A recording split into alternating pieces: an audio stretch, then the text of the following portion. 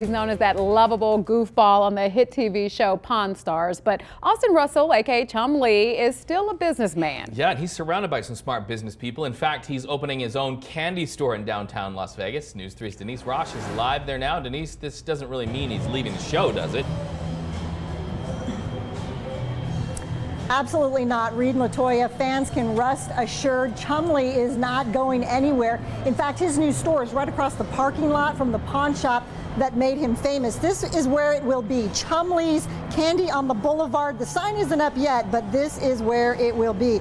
Now, earlier today, he showed us inside. The store will officially open Monday at noon, and it carries everything from taffy to old school candy you don't necessarily find at every convenience store.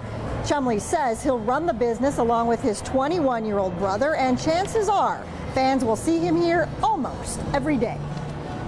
Some mornings I might come in and open the candy shop by myself early at 10 in the morning if if I feel like it. But I'm definitely going to be down here most every day as well. If people want to see you though, there's going to be a good chance that you'll be here. Yeah, come on through. I'm going to be right there on that side of the register, so after you purchase something you can stop right there and take a picture, sign an autograph, whatever.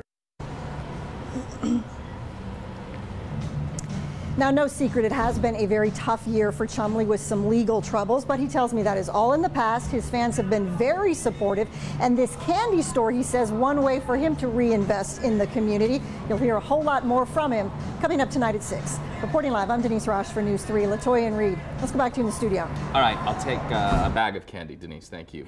Well, if you or anyone you know like